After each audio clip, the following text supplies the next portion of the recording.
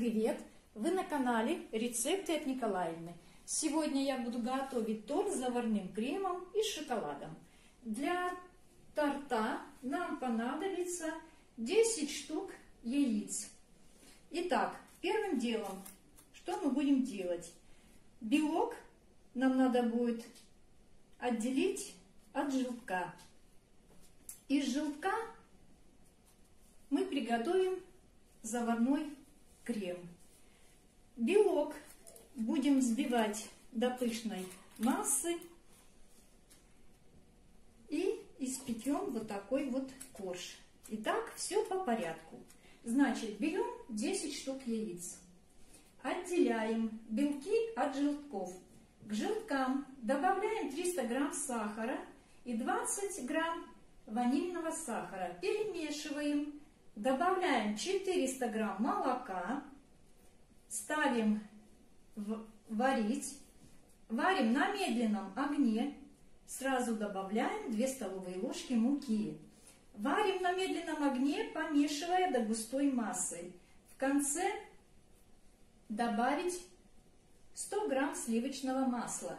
Значит, как только крем заварной у нас будет готовый, мы его отставляем, накрываем салофаном, чтобы не образовалась корочка, и он у нас стоит до полного остывания.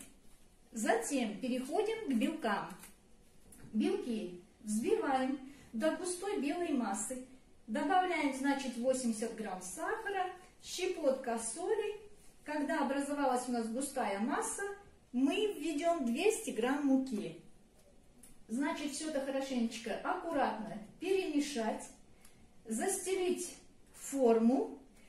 В общем, форма у меня 20 на 30. Застелила форму и испекла корж. Дальше что мы будем делать? Сейчас корж я этот буду вынимать из формы, разрежу, обмажу, значит, заварным кремом. Натереть надо будет шоколад, любой шоколад, либо это белый, либо это черный. Значит, посыпем шоколадом.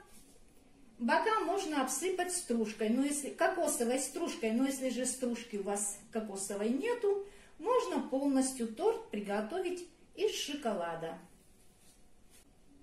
Итак, тортик наш готовый.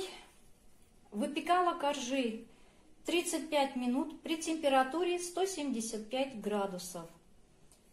Остудили коржи, я разрезала вдоль, обмазала заварным кремом, соединила, обмазала верх, бока, использовала черный шоколад 80 грамм и 10 грамм белого шоколада.